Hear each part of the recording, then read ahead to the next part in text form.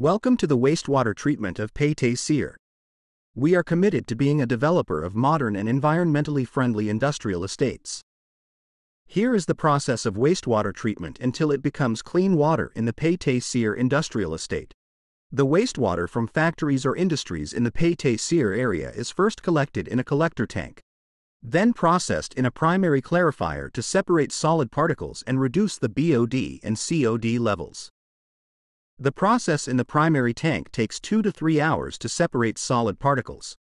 After that, the wastewater flows to the oxidation ditch.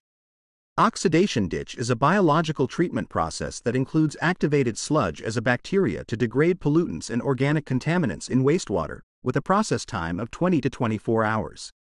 After passing through the oxidation ditch, the wastewater then goes to the settling tank to undergo secondary sedimentation of any remaining solid particles.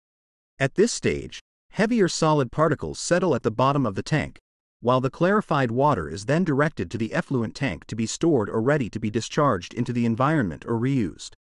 The sludge from the settling tank is returned to the oxidation ditch to maintain the population of microorganisms that are needed to break down organic matter in the wastewater.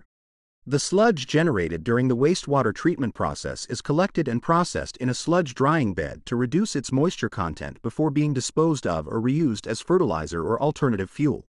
Next is the process of clean water recycling at SIER.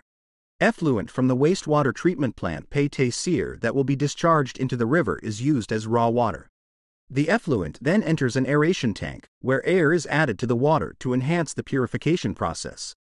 Next, the water is directed to a clarifier, to clean water standards through the sedimentation process before being directed to the ultrafiltration unit.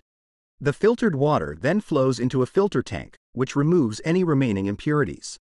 To further purify the water, the ultrafiltration unit is used to separate particles with a membrane size ranging from 0.1 to 0.001 micrometers. The ultrafiltration product tank is a temporary storage tank for ultrafiltration products that will be forwarded to the reverse osmosis (RO) unit.